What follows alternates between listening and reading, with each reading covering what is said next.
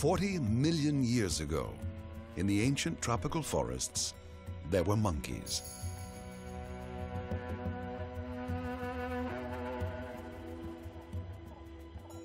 Our monkey ancestors may have looked a little like this.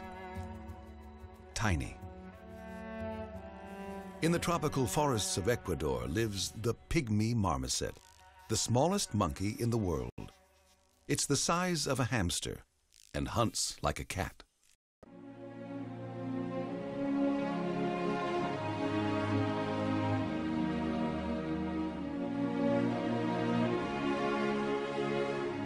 Crows are always watching, learning, and remembering. They're especially attentive on garbage day. Crows memorize the garbage truck routes, learning when the best time is to scavenge some succulent treats. So we're omnivores and we're social.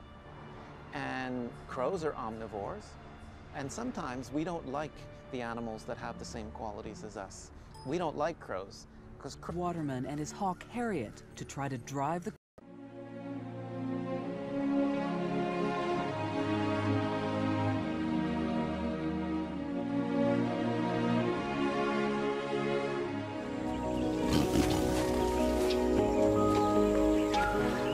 The cubs are 5 months old, 2 males and a female.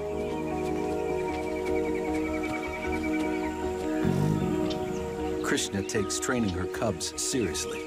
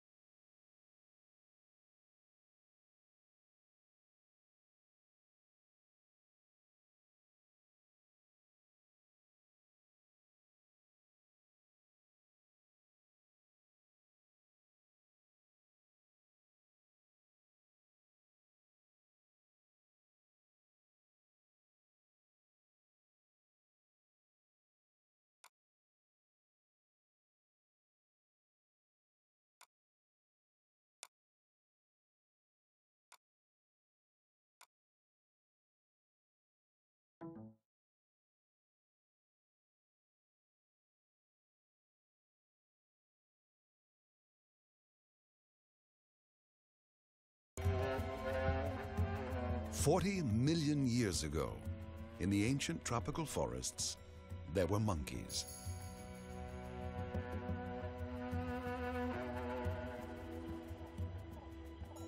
Our monkey ancestors may have looked a little like this.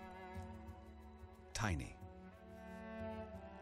In the tropical forests of Ecuador lives the pygmy marmoset, the smallest monkey in the world.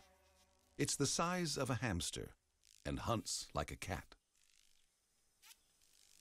Yet this monkey is closer to us than to cat or hamster.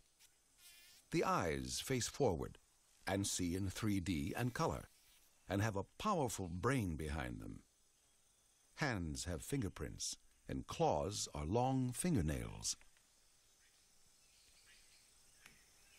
Being able to grasp physical objects also helps your understanding. You learn things are there even if you can't see them.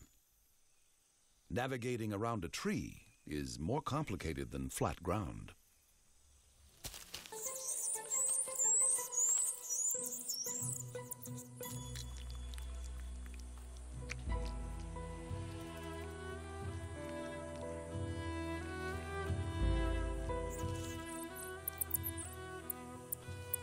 A long time ago, the monkey mind turned to improving its world, and farming and warfare took root.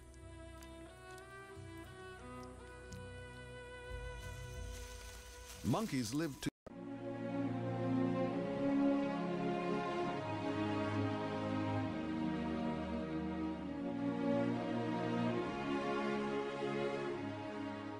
The mountains of America, Asia, and Europe are home to a giant mammal with a fierce nature. Hunting by day in the forests and rivers, its diet includes meat, berries, nuts, and fish. Full-grown males can reach 750 kilos in weight. They have large teeth and an exceptional sense of smell. Bears.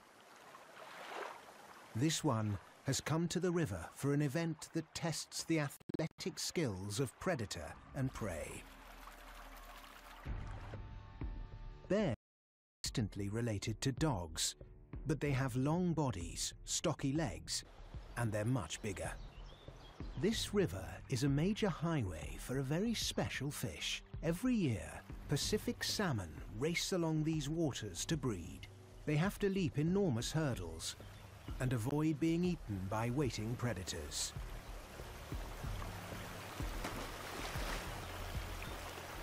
These salmon have been at sea for 2 years. Now they're returning upriver to where they were born. This adult grizzly bear has been waiting for the rich food to arrive.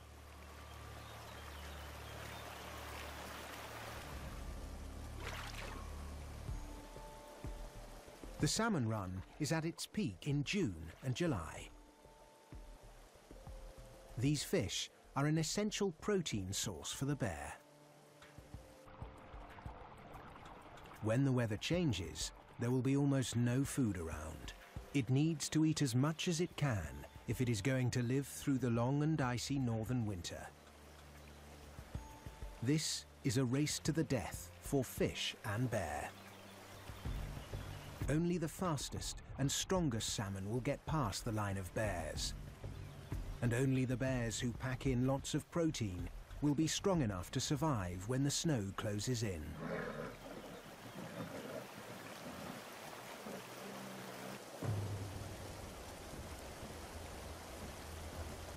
Bears start training to be warriors when they're cubs.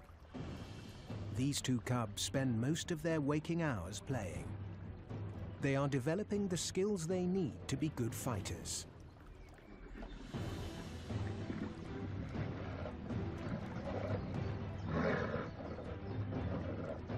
They will need to win many fights if they're going to survive as adults. Bears don't just fight for food. They fight to defend territory and to win a mate.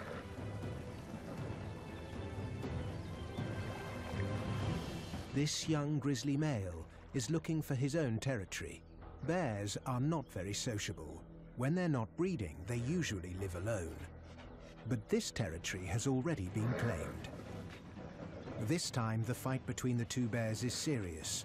If you have no territory, you have no food. The new bear is too small. He's not strong enough to win this time.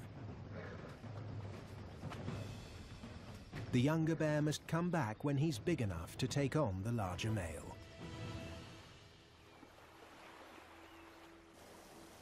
This adult female is guarding a large carcass, and she's not about to share it.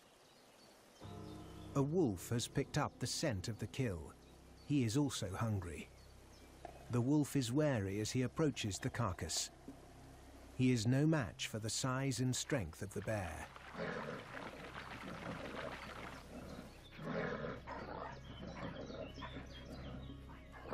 They are apex predators. If the bear was injured, then the wolf might stand a chance.